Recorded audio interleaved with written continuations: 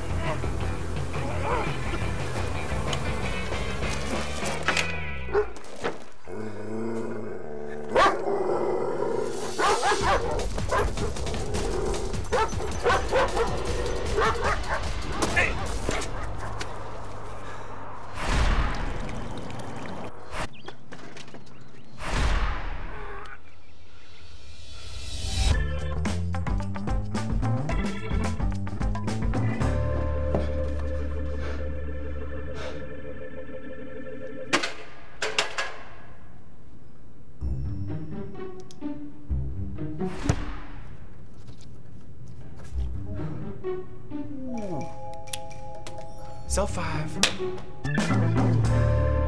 Well, if you didn't know, we need VBS helpers, all right? And so on a table back there in the foyer, there's a place where if you want to help with VBS, you can sign up to be a volunteer.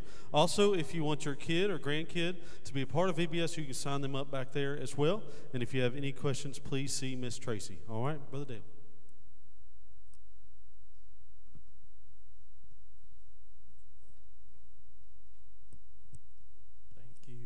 Good morning. It's so good to see you this morning. Before I say a word about our senior adults, I want to acknowledge that last night our deacons hosted a banquet for widows and widowers, and I think we had about 20 of those present along with deacons and their wives.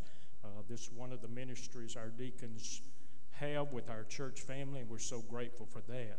But today is Senior Adult Day in the life of our church, usually the first Sunday in May each year, and we want to welcome and acknowledge our senior adults. They're some of our most faithful attenders, some of our most generous givers financially to the life of the ministry of the church and the Lord's work, and very dedicated in their service to the Lord. So if you are a senior adult and willing to admit it, we want you to stand right now as we honor you.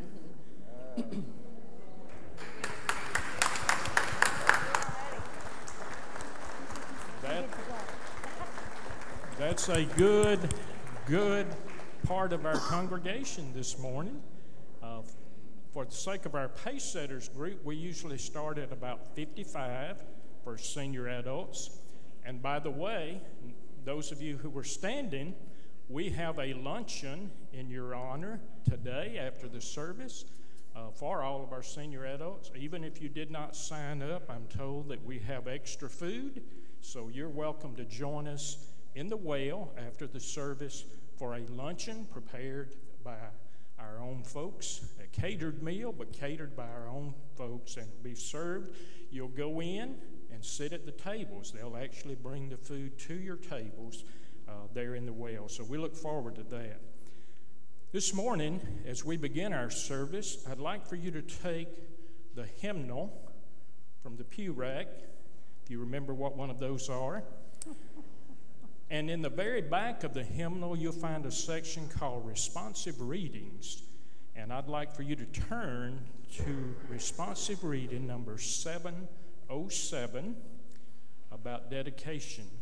Certainly our senior adults exhibit dedication to the service of the Lord, but dedication is something that we all should have. I will read the lighter print, and then I encourage you to read the bold print in response. I appeal to you, therefore, brethren, by the mercies of God, to present your bodies as a living sacrifice, holy and acceptable to God, which is your spiritual worship. Do not be conformed to this world, but be transformed by the renewal of your mind, that you may prove what is the will of God, what is good and acceptable and perfect. For by the grace given to me, I bid every one among you not to think of himself more highly than he ought to think. In one body we have many members, and all the members do not have the same function. Having gifts that differ according to the grace given to us, let us use them. In prophecy, in proportion to our faith, in service, in our serving. He who teaches is his teaching. He who exhorts in his exhortation. He who contributes in liberality. He who gives aid with zeal. He who does acts of mercy with cheerfulness. Let love be genuine. Hate what is evil. Hold fast to what is good. Love one another with brotherly affection. Outdo one another in showing honor.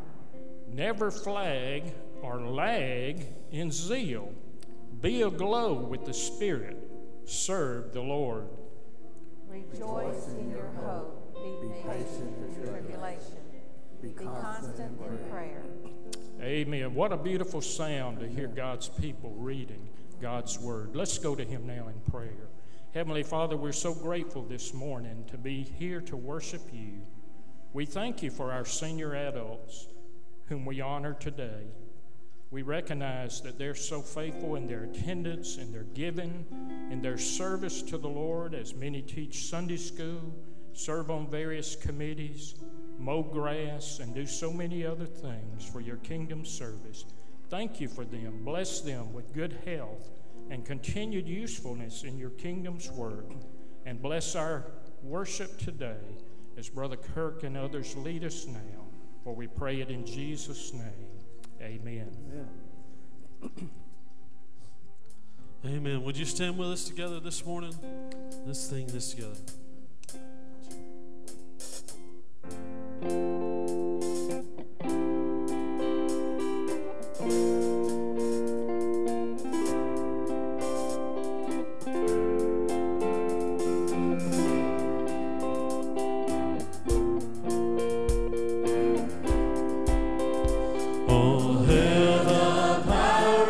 Jesus' name, let angels prostrate fall.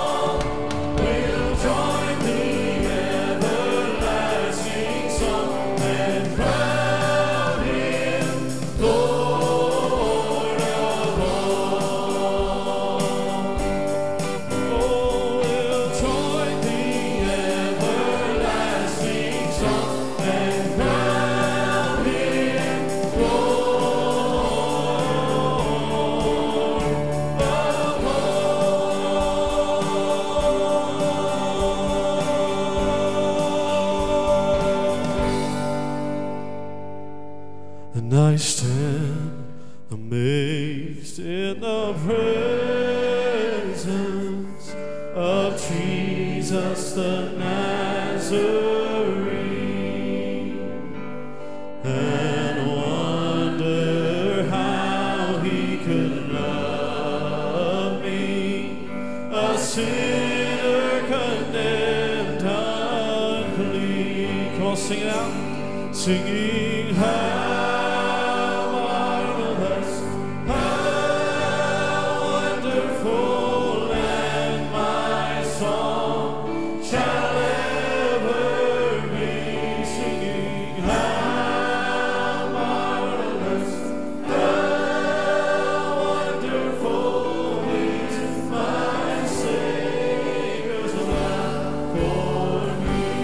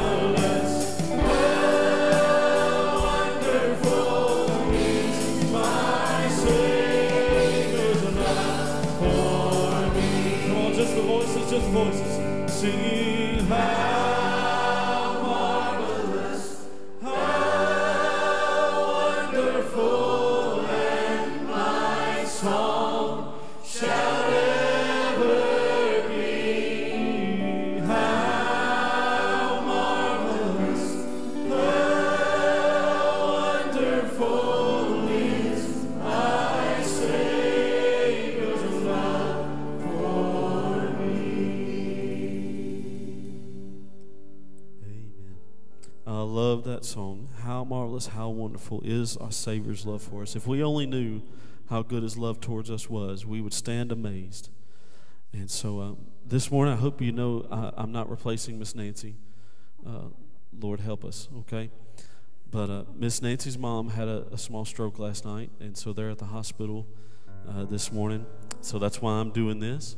But you know what we've been praying is, God, you're the God of healing. You're God of all power. And nothing has caught you ever by surprise, right? And so we can say that, Father, based on the authority of your word, you can touch her in this moment and heal her. But, Father, if you choose not to, you will heal her. However you want to heal her, you will heal her, whether it's here on earth or there in heaven. And so, but y'all pray for her this morning.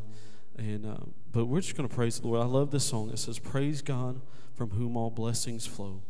Praise the Father, praise the Son, praise the Spirit of one. Let's sing this together.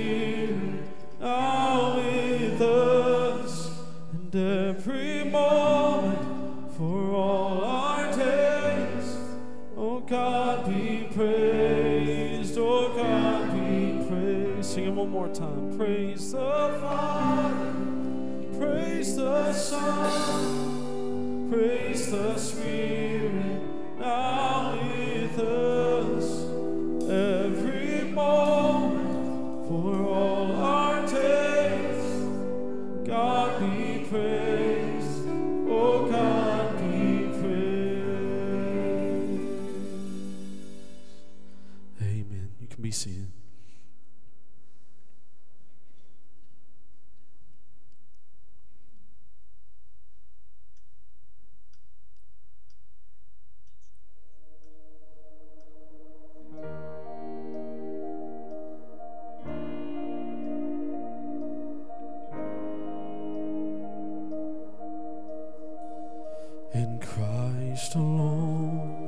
my hope is found.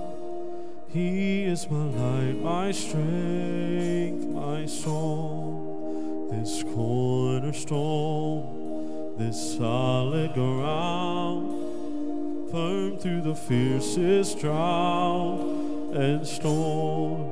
What a heights of love, what depths of peace, when fears are stilled, when striving cease. My comforter, my all in all, here in the love of Christ I stand.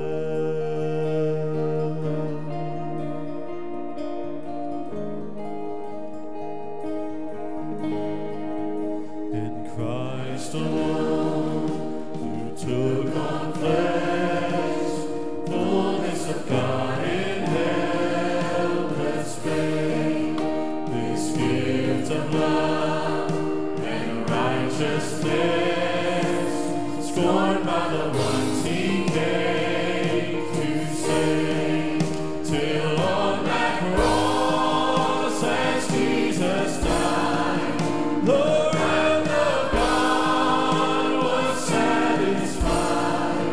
For every sin on him was laid, here in the death of Christ I live.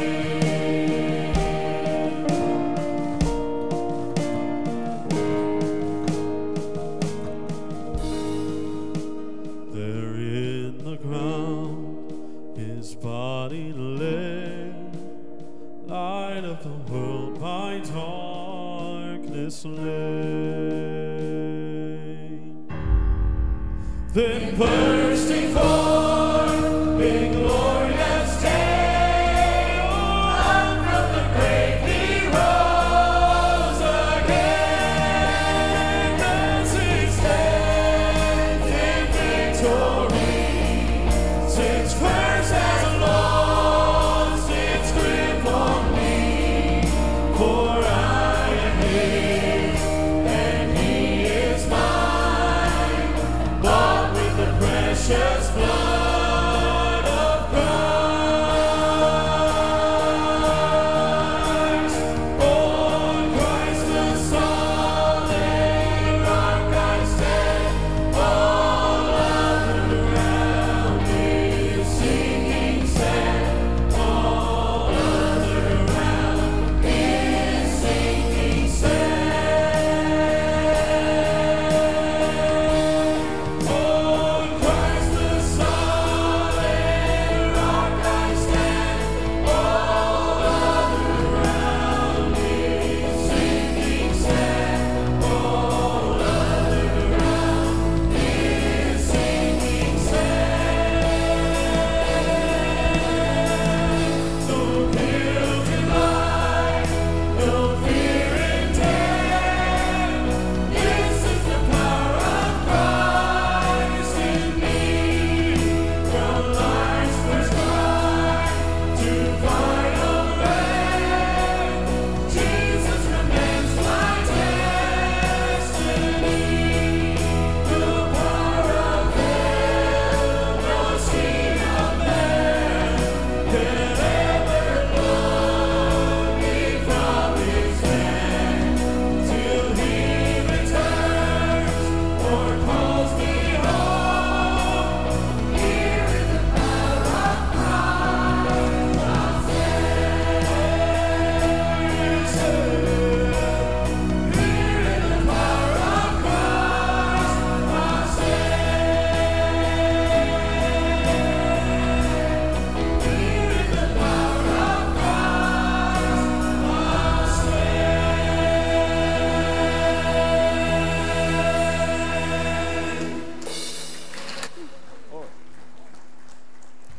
Father, in Jesus' name, we thank you that one day you paid our price, that one day you paid the debt that we couldn't even attempt to pay back. You bought us with their blood. So, Father, I thank you that in Jesus' name we could say it's in Christ alone that we have hope, we have freedom, we have peace. Every good and perfect thing comes from you. So, Father, we thank you this morning for who you are. Would you speak to our hearts in Jesus' name?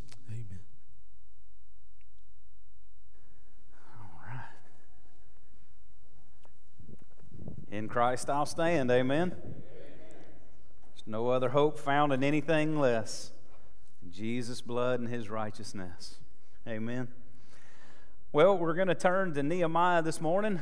If you've been here for a while or you're just coming back, we landed in Nehemiah for about a year and a half and began to study and read, and then Christmas came and we stepped out, and then revival, and so all these little pieces had us out of Nehemiah, but we're going to get back in so we can maybe finish this book this year and start another book next year. So this morning, the thing is this: we still want to be changed, right? I want to be changed. I want to be different. I don't want to be the same. I want God to keep working and moving in me. But also, we want to see Him do something great in us, right? We want to see Him rebuild or build a legacy through us. A legacy of what? Faith. A legacy of faith that we can look back and to say, on this solid rock I stand. I stood on Jesus all through it. And through it all, I stood and I believed in Him. I trusted in Him. I walked with Him. And you know what that does? That builds a legacy of faith. And you just keep building upon that. But this morning, we're going to look at another little component inside there, the goodness of God. So anybody in here want to testify to the goodness of God? It's open mic, or you don't have a mic, but it's open to you to say something that God has done, and you can testify to the goodness of God. Anybody? Your wife? That's a good one. Amen. Somebody said something over here. God loves me. He saved my soul. His faithfulness. Yes, ma'am. Delivered me from an addiction. Amen. Say it one more time, Blake. I'm sorry. Say it one more time. He brought us here, okay. Sometimes I can't pick up sometimes what y'all are putting down. All right. Yes? Protector and provider. And somebody else started over here. Healing. Hallelujah. Something over here? Well, He's a light in the darkness. Amen. He saved our soul. David? Amen. Best stress reliever there is. He's a healer. Yes, ma'am. Amen. He is our comforter. Peace with faith. Great I am.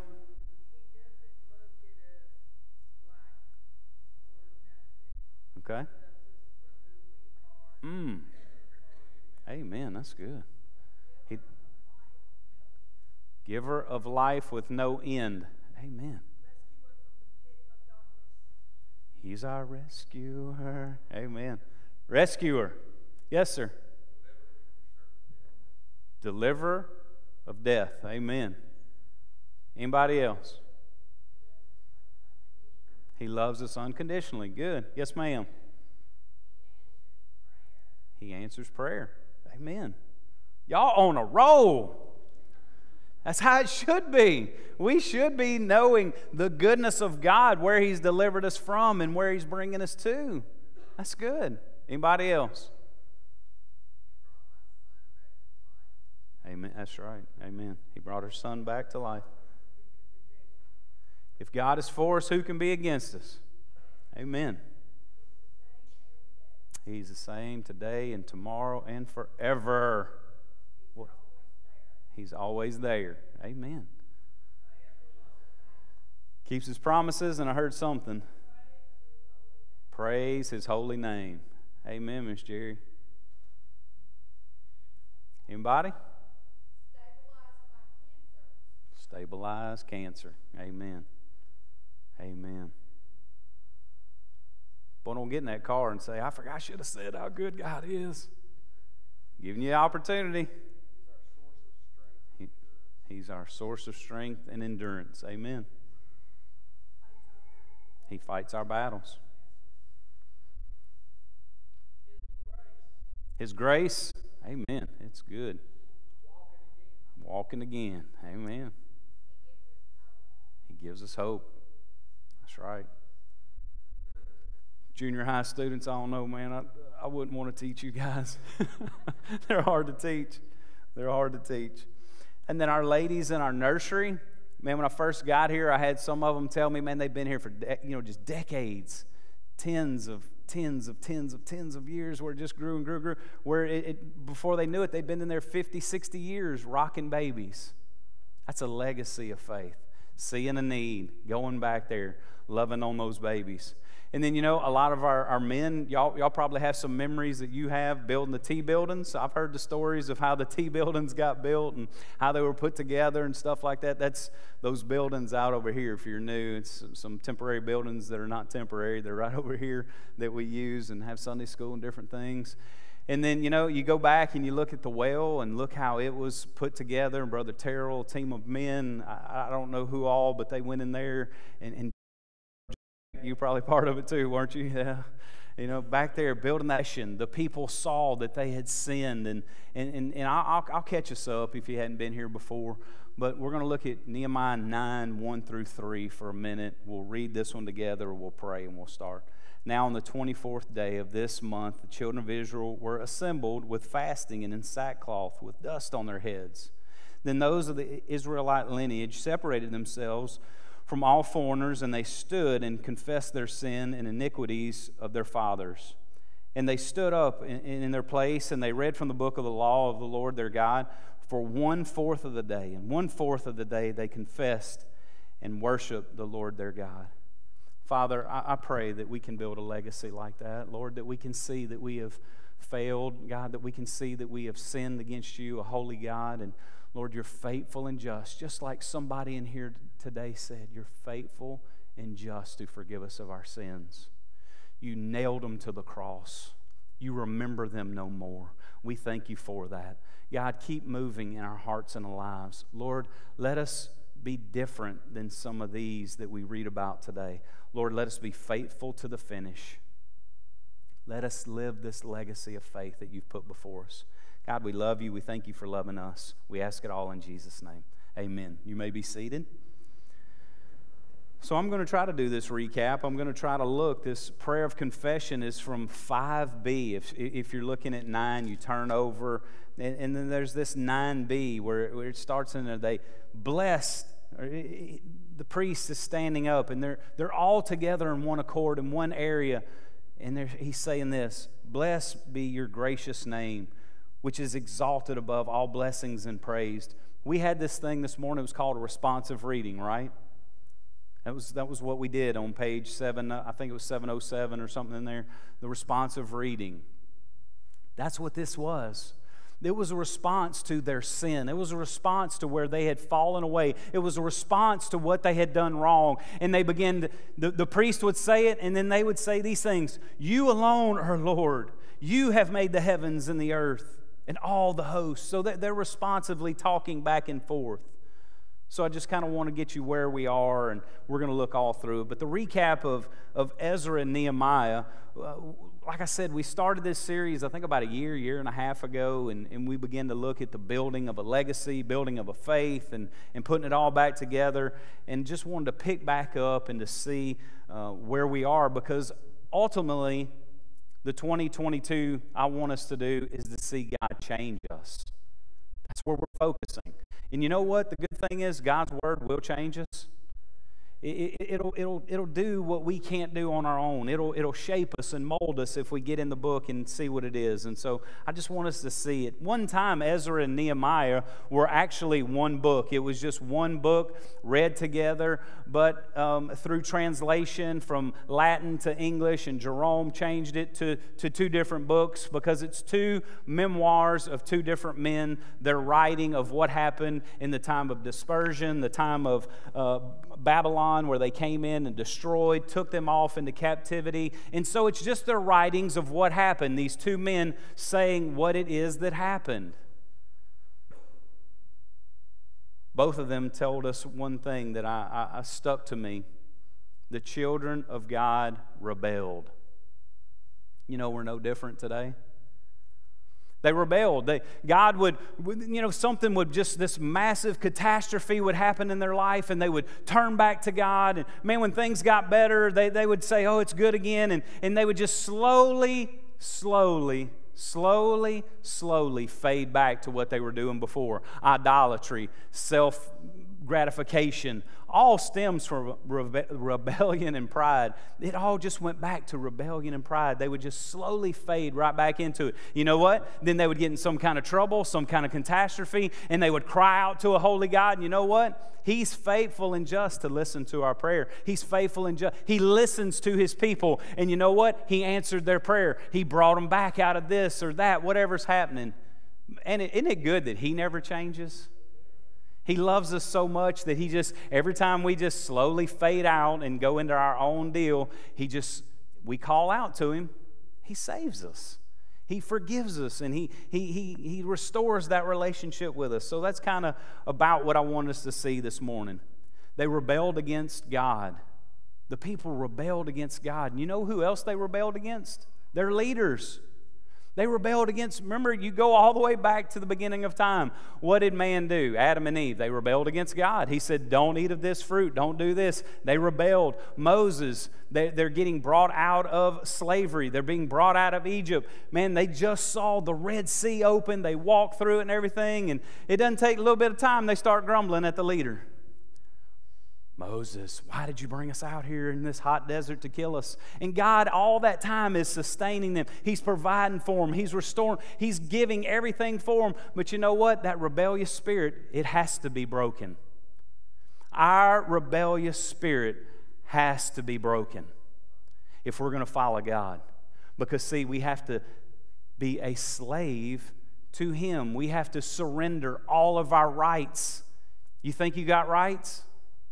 In the kingdom of God, we have zero.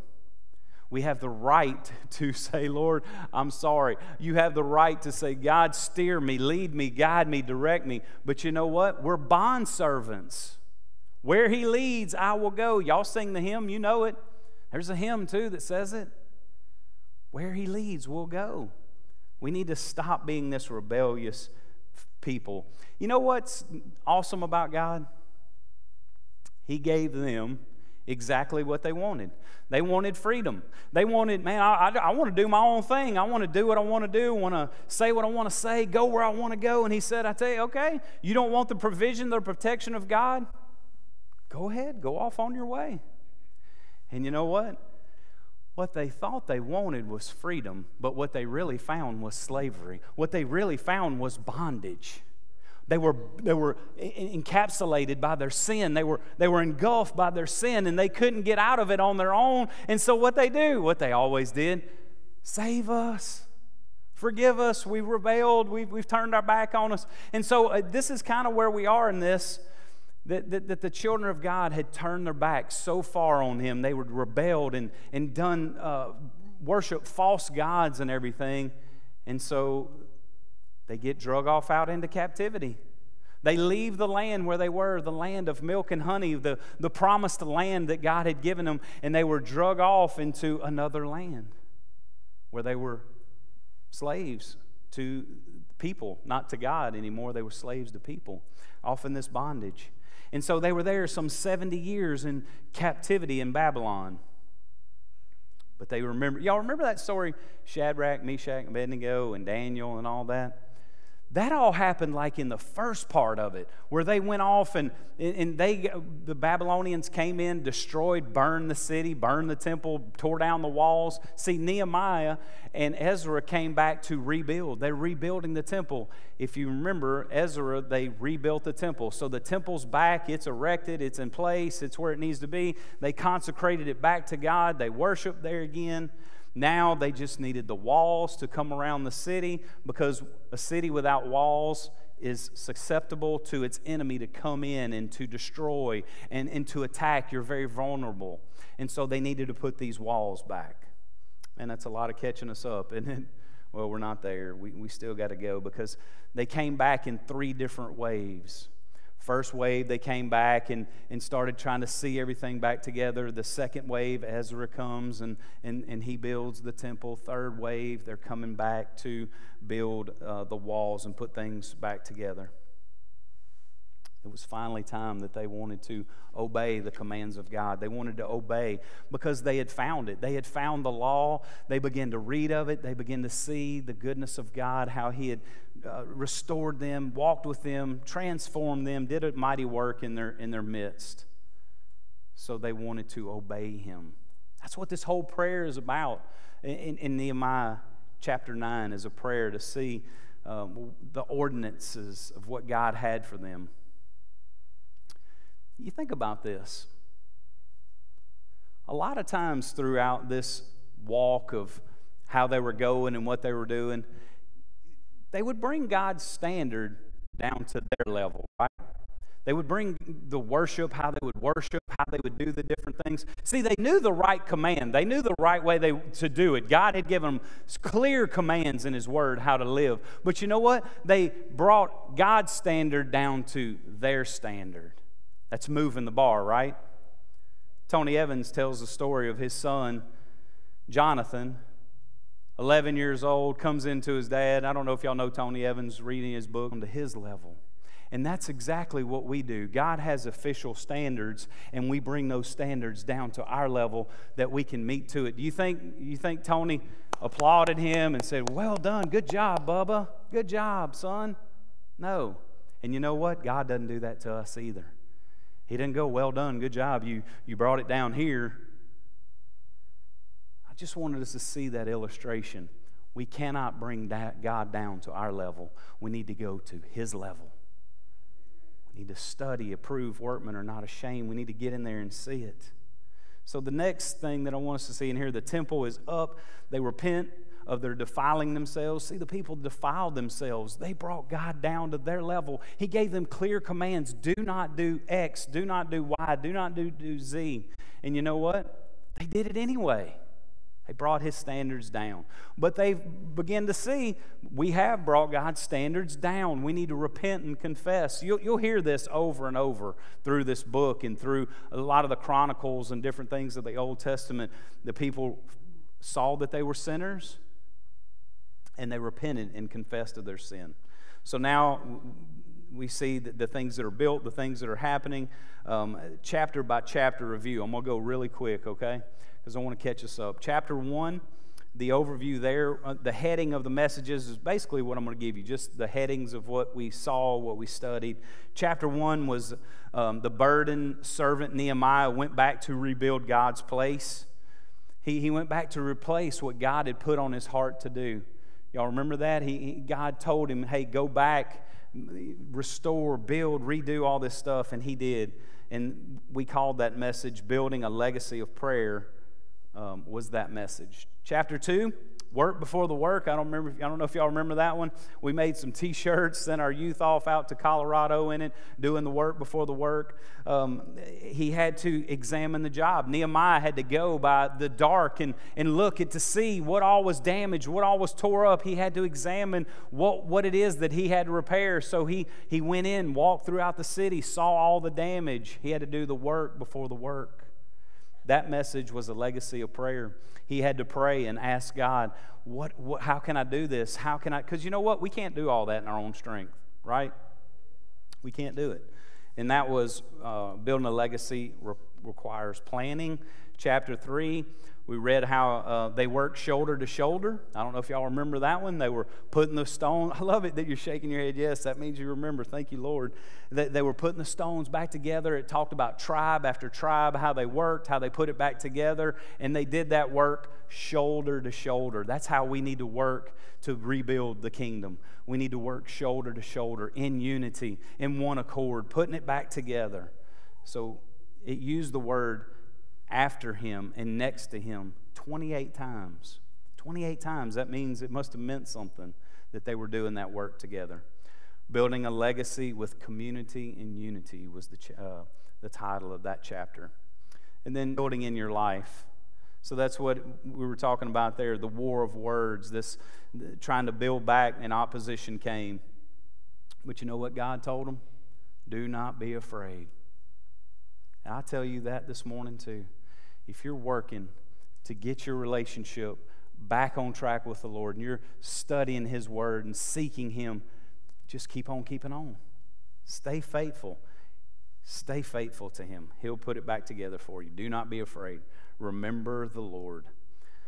All right, so our God will fight for us was chapter 4. Chapter 5, internal pressure can cause us to have a great outcry. You know what's happening internally, things that are happening to us. You know, a lot of times when we're under pressure, we'll cry out, kind of like a tea kettle, right? You put the water in there and you turn up the heat. It starts to boil. It does what? Whistles. Good job. It does. So internal pressure can do that. 6 is opposition. See, opposition is they were building the wall, putting all of it back together. They were working shoulder to shoulder, boulder to boulder. You know what? Opposition's still going to come. Let me just tell you that in your Christian walk. However faithful, however legacy, whatever's going on, there's always going to continually be opposition in your life. I have to remind myself that all the time. When I'm hanging out my big lip because somebody hurt my feelings or something, I'm just sitting there. You know what? Opposition's always going to come. Just stay faithful. Just stay faithful. I say that with y'all. It's chapter 6, the walls were finished. You can see it in 6:15. They were finished in a record time, 52 days. That's massive for how big. I think it was 4 miles of wall put back together, and they did it all in 52 days. And then chapter 7, watchmen on the wall. If God's people don't protect what they have accomplished for the Lord, the enemy will come in and take it over. You got to have watchmen on the wall. All that means is we really need somebody in our life holding us accountable. We need other people doing this life with us together. We need folks holding us accountable. Chapter 8, the physical is in place. They hung the gates. They hung the wall. They commissioned it. Their spiritual things had now begun to be in order. And then now you see this time of putting it back together, this time of getting this spiritual house in order. You'll see that in 7:73 through 10:39. We'll kind of build more on that as we walk through this. The people gathered as one and renewed their covenant with God. Ezra the priest, it was the right person at the right time. Why was Ezra the right person that knew how to handle the word? Because he was studied. This is the one thing in this whole study that really has stuck with me. He knew inside and out, word for word, Genesis, Exodus, Leviticus, Numbers, and Deuteronomy. Can you imagine knowing that much Bible?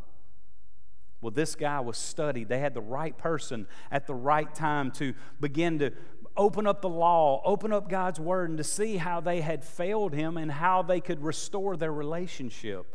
And so that's kind of what we're seeing here a whole lot, that this word had begun to penetrate their heart.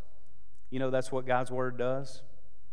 When we get into it and we hear it and we study it, it begins to penetrate those hard places. It breaks that fallow ground, and we get to have that communion with God again because he breaks up those places and restores that. And then comes about December, early December, and we stop the series. Why? Because Christmas was coming. We wanted to start talking about, Christmas and what all was happening in the Christmas season, built up to Christmas and everything. And then we began the 28 days. Y'all remember the 28 days of prayer where we were wanting to have revival and see God do something supernatural, staying in the book, studying and reading. That's kind of where we went through, and now we're kind of getting back again. Chapter 9 was renewing the relationship, and then revival breaks out. It's kind of how we kind of transitioned in there. We saw God do some mighty things in revival, didn't we? We saw some folks get saved. We saw folks' lives change. And I don't remember the numbers and all that, but I know this. I know some people were changed because I start seeing people, God do things in people's lives, and it's evident. You can see where God's moving and what he's doing.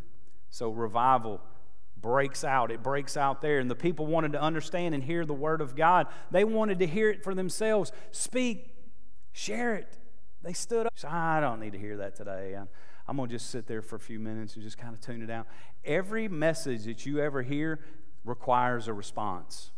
It's not just to sit there and just say, okay, I checked the box. I heard what it had to say, and I'm good for another week, and I'll come back then.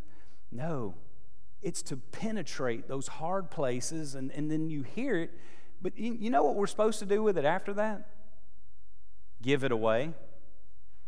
We're to give it away. We're to share it with other people as we do life and as we move around and we go and come. We're to tell people the good news of Jesus, how He saved us, how He changed us, and how He did a great work inside of our life. See, because once God gets inside you and begins to do the work inside you, you know what happens? You talk different. Because the things that you used to want to talk about, I like to talk about hunting and everything, but I sure like talking about Jesus a whole lot more. That's an icebreaker. I can get into somebody's conversation with hunting, ESPN, this, that, and the other. But you know what? I want to try to move that conversation. Life. They knew all the sin that they had done in their life.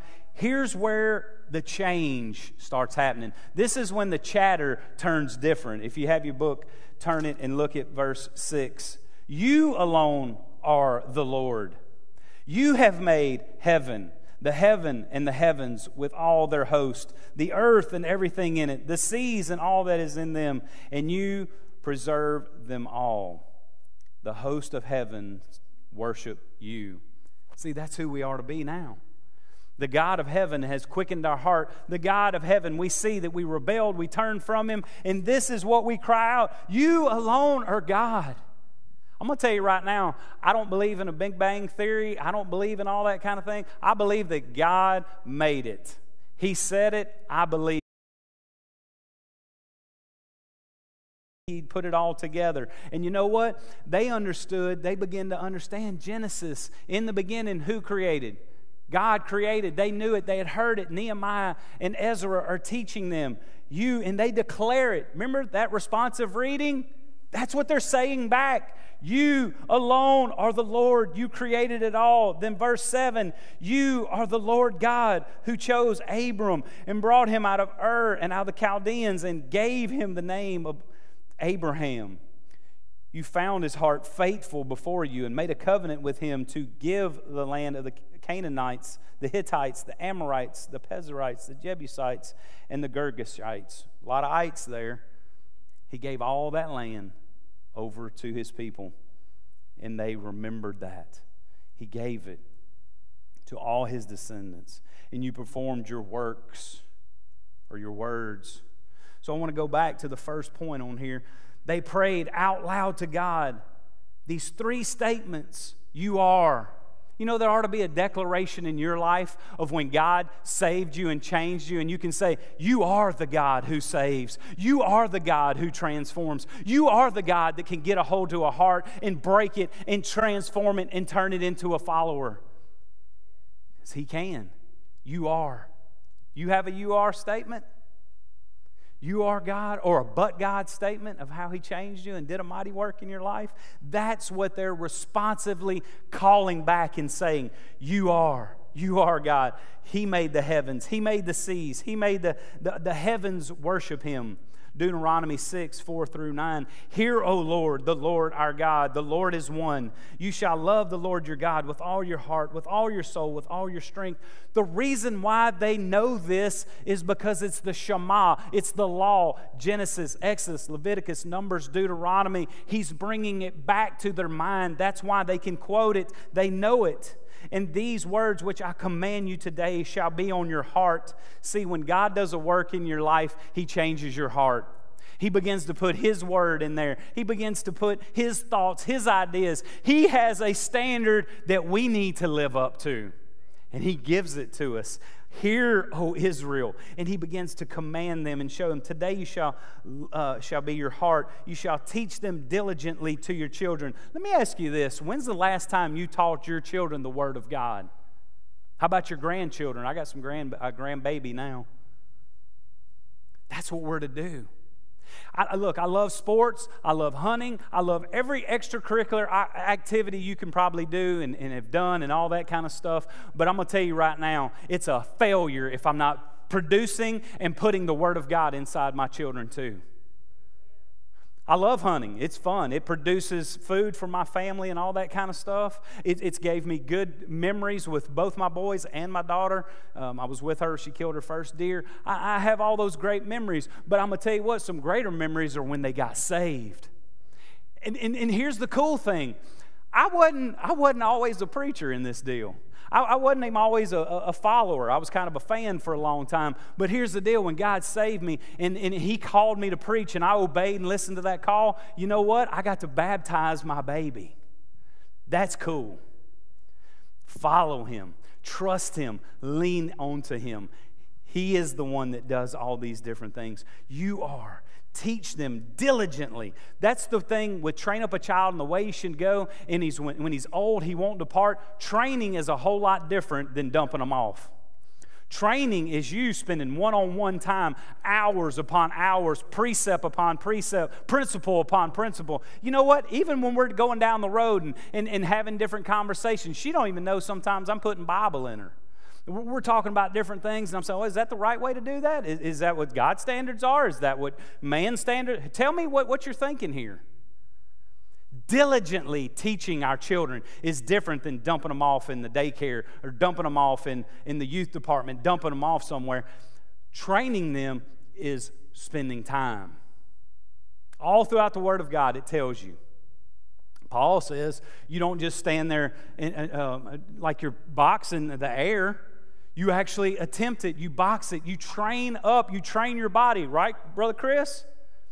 I bet if I went over there right now and pulled your shirt up, you got a six-pack of abs. Because you train, right? You train, don't you? I can pull up my shirt right now and you'll see a keg.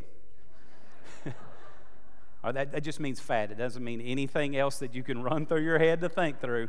It just means I love to eat and I'm building a shed. It's just fat. It's just growing. He trains up his body. I used to train mine. But that's how we're to do our children. Train them. Do you spend hours in the gym? So training takes time, doesn't it? Train up a child. Train. This is what Deuteronomy is telling us. This is what Nehemiah is telling them, and they're seeing it. They're seeing life change. They're seeing something happen different in their lives because they're training. And when you sit down in your house, you shall talk about the Word of God. Let me ask you that. When you're sitting around the table and you're eating or you're sitting around, are you talking about the things of God? The things of the world. You can loop them in. But man, we need to, this is it. This is training. This is teaching us right here how to raise our kids, how to build a legacy. How many of you have done that in your children and spent that time with them. But if you haven't, this is time to wake up just like they woke up. They see how the importance of hearing, understanding, knowing, and living out God's Word. He says, when you walk by the way, when you lie down, when you rise up, you shall bind them as a sign on your hand, and they shall be on the frontlets between your eyes, and you shall write them on the doorpost of your house and on your gates. And then verse 7, God made a covenant with Abraham. Do you remember that?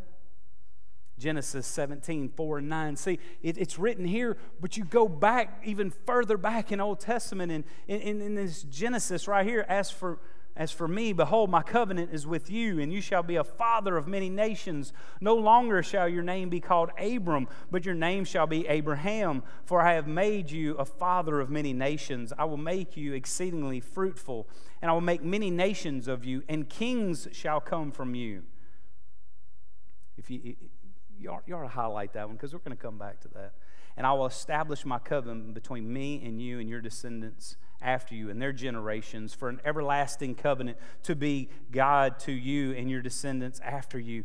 Also, I give to you and your descendants after you in the land which you are a stranger, in the land of Canaan, as an everlasting possession, and I will be their God.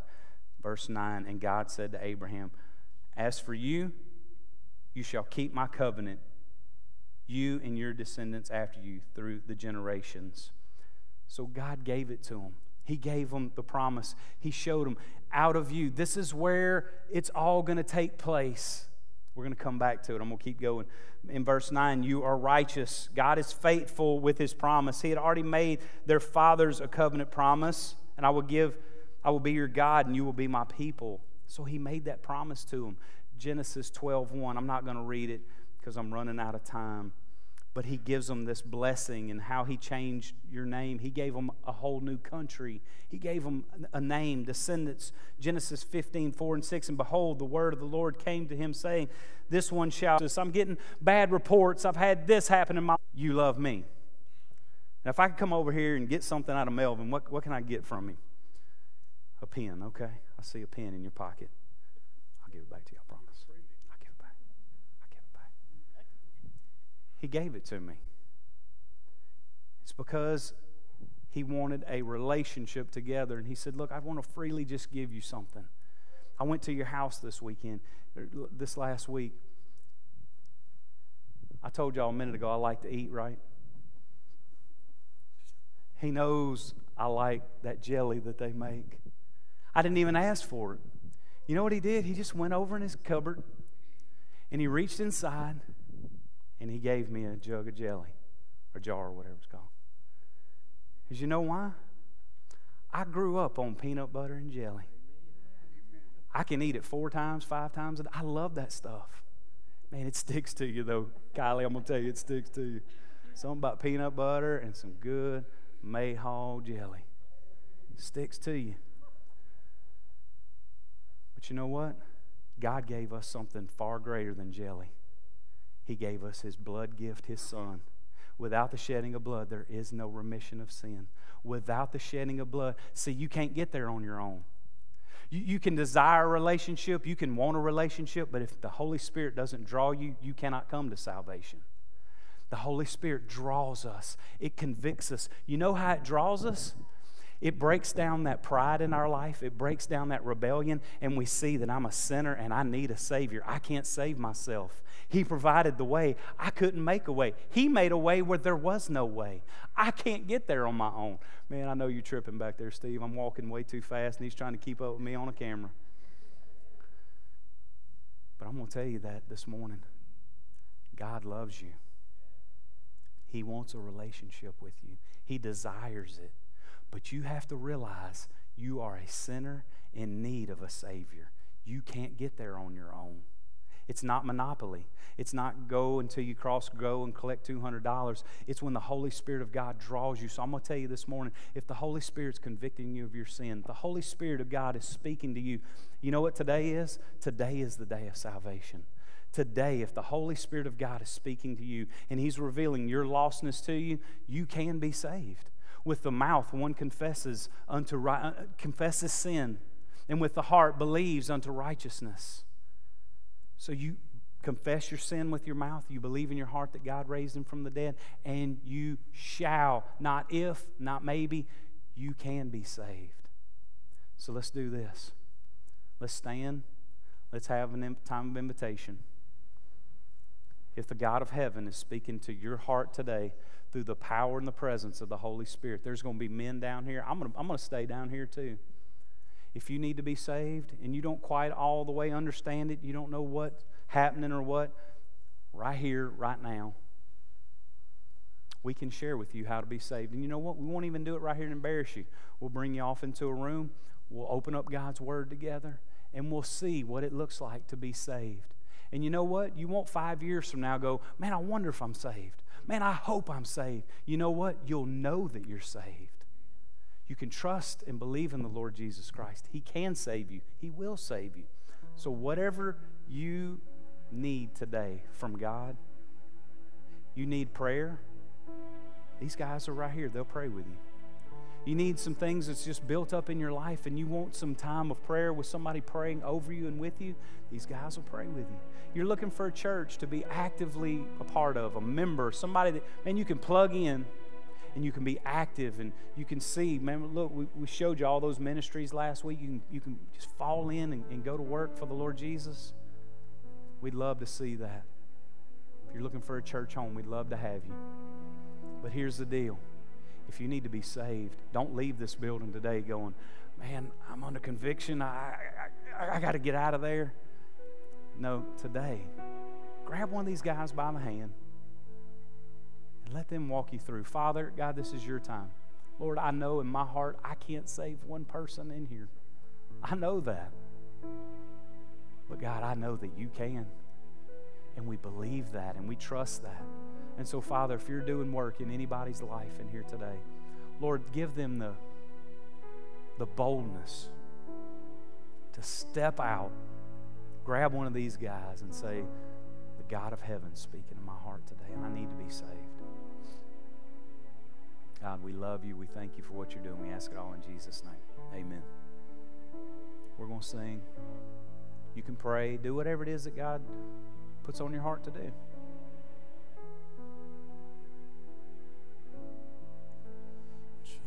Just as I am without one plea, but that thy blood was shed for me, and that thou bidst me come to thee, O Lamb of God,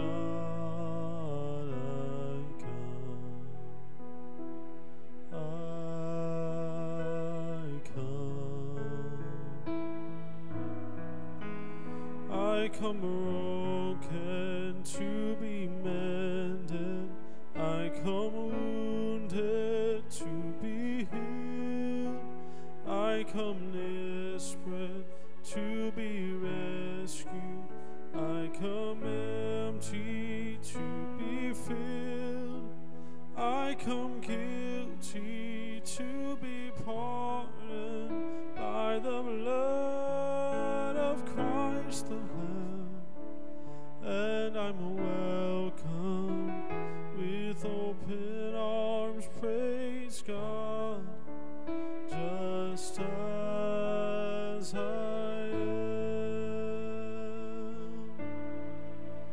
just as I am, and waiting not to rid my soul of one dark blood, to thee whose blood can cleanse each spot, O Lamb of God, I come.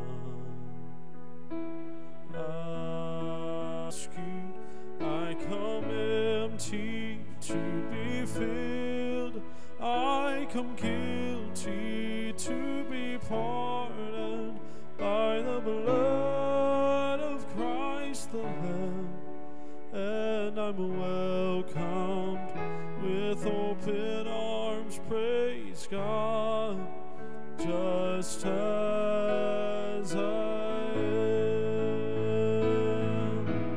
Oh, I come broken to be mended, I come wounded to be healed, I come desperate to be rescued, I come empty to be filled, I come guilty to be pardoned by the blood of Christ the Lamb, and I'm welcome with open arms, praise God, just as I am. Amen. All right, I'm going to bless the food for our senior adults. So I know they're getting hungry and it's time for them to go and be a part of this. But let me just say this. As we let them go out, and if God's still working on your heart and moving, and you just couldn't quite get up the gumption to get out there and have prayer over you or whatever you needed this morning, I'm going to be down here for a few minutes. If you're a first-time guest, I'd love to meet you. I'm not going to go out there today. I'm going to stay right here just in case somebody needs to be saved or something's going on in your life. But I know God's moving. I know He's speaking, because His Word says it won't return back void. Father, God, we thank you for the day. Lord, we thank you for our senior adults. God, just the the legacy, Lord, of faith that many of them have here. And Lord, how they diligently serve. God, thank you for them. God, I pray that, Lord, just the days ahead, they just stay faithful. And Lord, just listen to that cloud of witnesses, as Hebrews said, that they're cheering them on. Stay faithful. Keep going. Lord, we thank you for it. Lord, bless their food. Bless the food that we get to eat and be a part of. God, just strengthen us, nourish us, and we thank you for everything that you're going to do. In Jesus' name, amen. You are dismissed.